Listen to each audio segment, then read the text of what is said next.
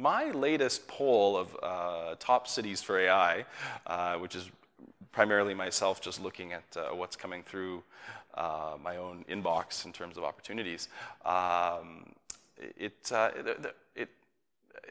fairly widespread, actually. There are a lot of opportunities in a lot of different places. So there's, of course, the San Francisco Bay Area, which continues to be a hotbed for startups in AI and robotics, and I think will continue to develop. There's Boston in the United States, which also has a large number of startups. There's Seattle. And then here in Canada, we've been doing a great job in both Toronto and Montreal of actually developing quite a robust and thriving AI ecosystem that I think is going to also continue to develop and grow. So I think we're quite excited about that.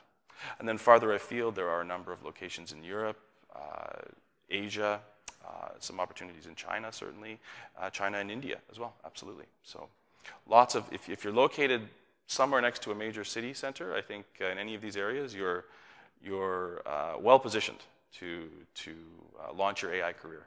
Toronto is exploding. It's been amazing to watch and be a part of.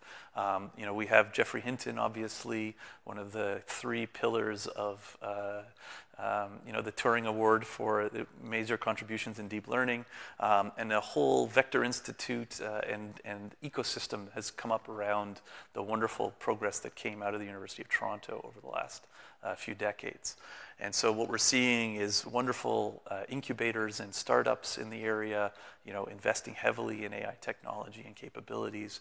We're seeing large companies bringing in research labs and putting those right next to the university.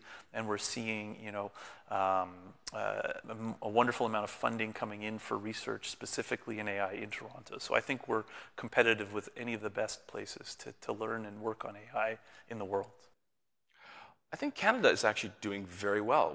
We've done an excellent job overall in terms of centralizing some really fantastic AI talent. So in Toronto and Montreal in particular, and also in Vancouver, but Vancouver, Edmonton, a number of different cities in Canada have really become very strong AI centers.